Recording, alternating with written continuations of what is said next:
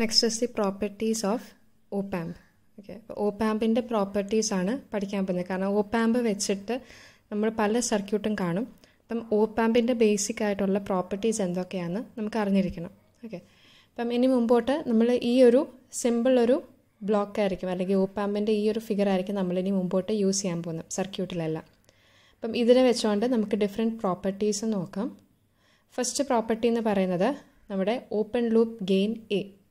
Okay, അപ്പം ഈ A എന്ന് പറയുന്നത് ഓപ്പൺ ലൂപ്പ് ഗെയിൻ ആണ്, നമ്മൾ കഴിഞ്ഞ മൊഡ്യൂളിൽ പഠിച്ച പോലെ തന്നെ.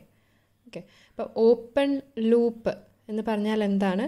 ഓപ്പൺ ലൂപ്പ് കൊണ്ട് ഉദ്ദേശിക്കുന്ന ഫീഡ്ബാക്ക് ഇല്ലാത്ത ഒരവസ്ഥ തന്നെയാണ് ഈ ഓപ്പൺ ലൂപ്പ് കൊണ്ട് ഉദ്ദേശിക്കുന്നത്. ഓക്കെ, അപ്പം ഓപ്പൺ ലൂപ്പ് ഗെയിൻ എന്ന് വെച്ചാൽ it is the gain without feedback. അപ്പം എ എന്ന് പറയുന്നത് ഓപ്പൺ ലൂപ്പ് ഗെയിൻ ആണ്. That means it is the gain without feedback. Okay, ഇനി അടുത്തത് ബാൻഡ് വിഡ്ത്ത്. ഇപ്പോൾ ബാൻഡ് വിഡ്ത്ത് എന്ന് പറഞ്ഞാൽ നമുക്ക് ഓൾറെഡി അറിയാം, നമ്മൾ നേരത്തെ പഠിച്ചിട്ടുണ്ട്.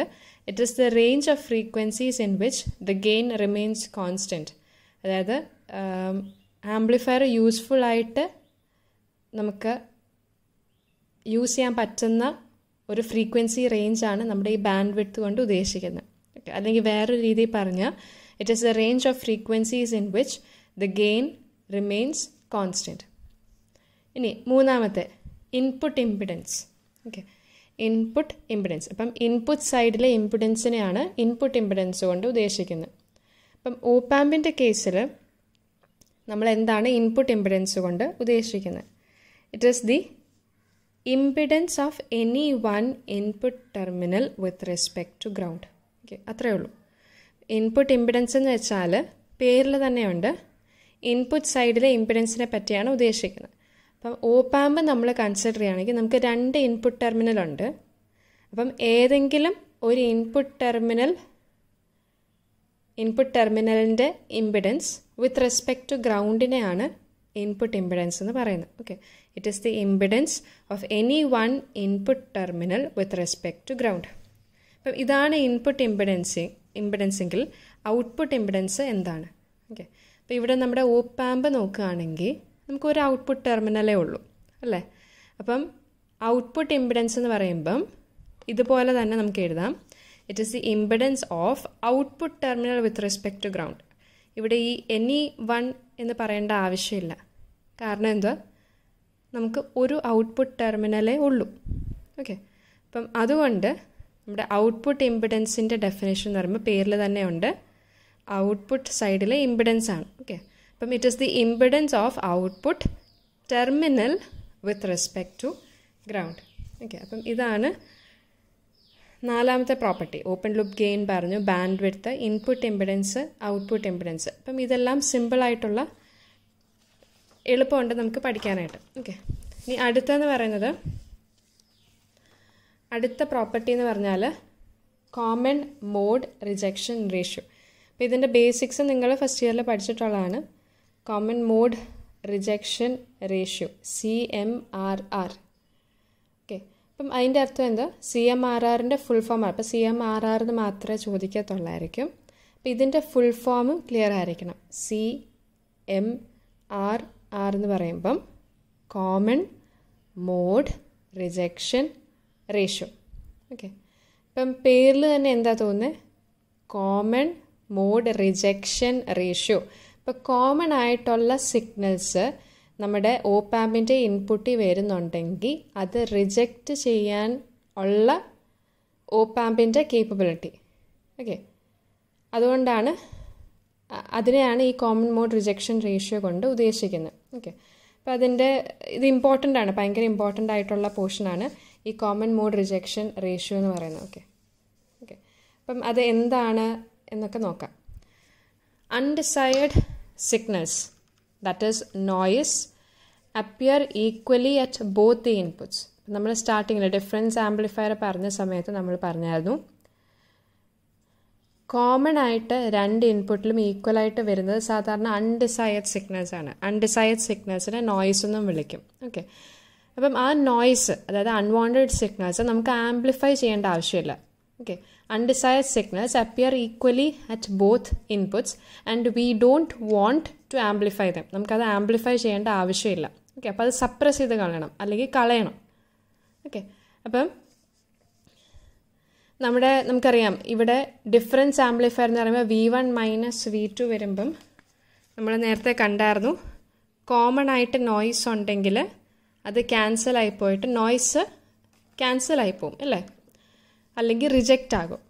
ഓക്കെ, അപ്പം A measure of rejection of these common signals, ഈ കോമൺ സിഗ്നൽസ് യൂഷ്വലി ഈ കോമൺ സിഗ്നൽസ് ആയിട്ട് വരുന്നത് നോയ്സ് ആണ്. Okay, so measure of rejection of these common signals, that is noise, is referred to as common mode rejection. Okay, അപ്പം ഈ measure of the rejection of common signalsനെയാണ് common mode rejection എന്ന് പറയുന്നത്. Okay, common mode rejection of the amplifier. ഇനി ഇത് measure ചെയ്യാനായിട്ട് എത്രത്തോളം അതിനെ reject ചെയ്യാൻ പറ്റും. Okay, A numerical value is assigned to it. അപ്പം ഈ measure of the rejection of നോയ്സിന് ഒരു ന്യൂമറിക്കൽ വാല്യൂ അസൈൻ ചെയ്തിട്ടുണ്ട്. അതാണ് ഈ CMRR എന്ന് പറയുന്നത്. Okay, common mode rejection ratio.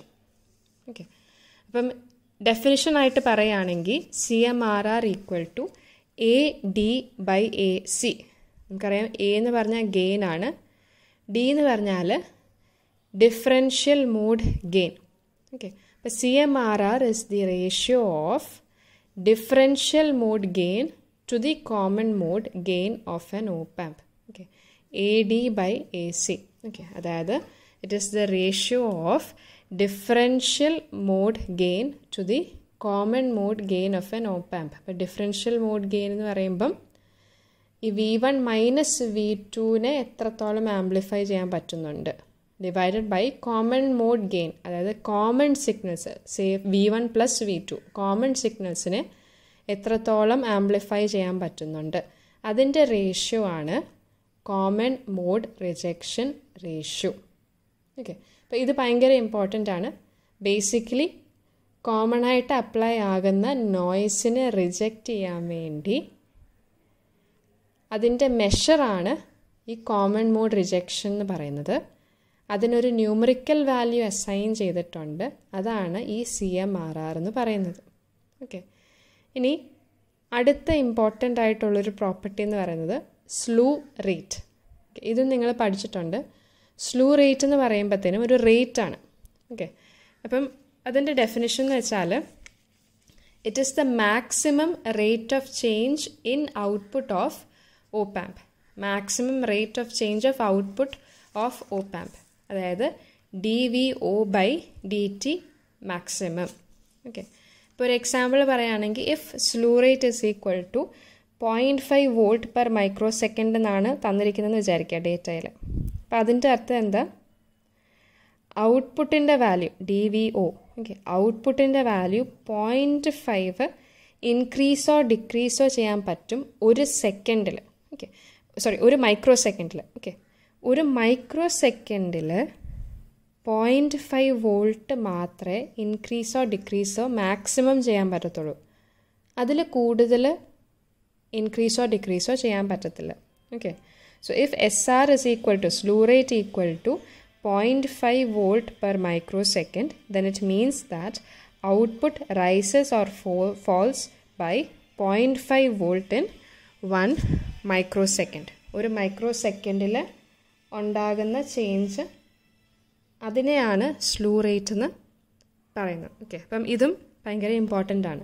Okay, അപ്പോൾ ഇൻപുട്ട് എത്ര സഡൻലി ഇൻക്രീസ് ചെയ്തെന്ന് പറഞ്ഞാലും, ഒരു മൈക്രോ സെക്കൻഡിൽ ഇൻപുട്ട് എത്ര സഡൻലി ഇൻക്രീസ് ചെയ്തെന്ന് പറഞ്ഞാലും ഔട്ട്പുട്ടിന് ഇത്രയും വാല്യൂവിലെ ഇൻക്രീസോ ഡിക്രീസോ ചെയ്യാൻ പറ്റത്തുള്ളൂ. ഓക്കെ, അതാണ് സ്ലൂ റേറ്റ് കൊണ്ട് ഉദ്ദേശിക്കുന്നത്. ഓക്കെ, ഇനി